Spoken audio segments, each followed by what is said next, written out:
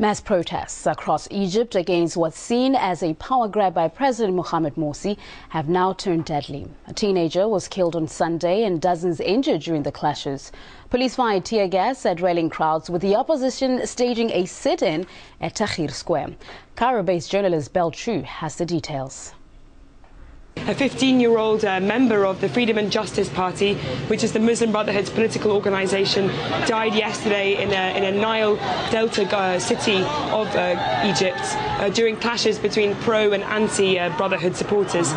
In addition, we've seen very heavy-handed tactics from the police. We've seen excessive use of tear gas. We've seen the use of birdshot bullets, which have been giving quite severe injuries to the face and the stomach. I've also had reports of live ammunition from the police, and this is really not showing any sign of stopping anytime soon. We've still got minor clashes happening literally just behind me on Tahrir Square as the sit-in, which was called by oppositional forces, continues. They said they will not leave until Morsi backs down from his contentious constitutional declaration. Definitely this is unprecedented in terms of a unification of the liberal and leftist forces, which has been a criticism of the oppositional forces since the Muslim Brotherhood took power in the parliament and also the presidency.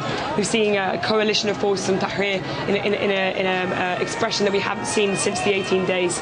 In addition, we've seen some of the former presidential candidates like Amr Musa, Hamdin Sabahi, Mohamed al-Baradei coming together and actually forming a coalition to save Egypt, they say.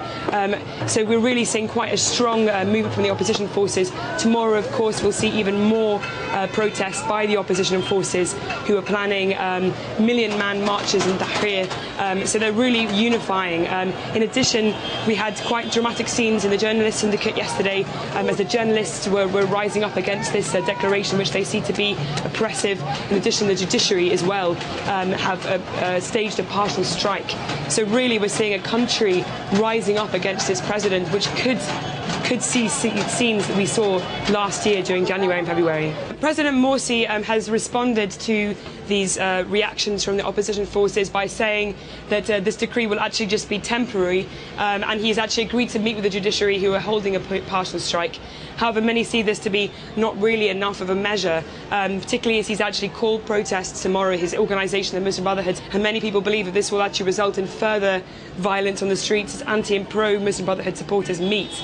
Really, people are asking for Morsi to back down as his declaration, the constitutional declaration, which awards him sweeping powers, including powers over the judiciary, and makes all his declarations and decrees immune to appeal by anybody or by any means, is really too strong to simply just say that it's temporary. People want this to actually end, and they want him to back down and show signs of really being a democratic president rather than an authoritarian dictator as he's proving to be.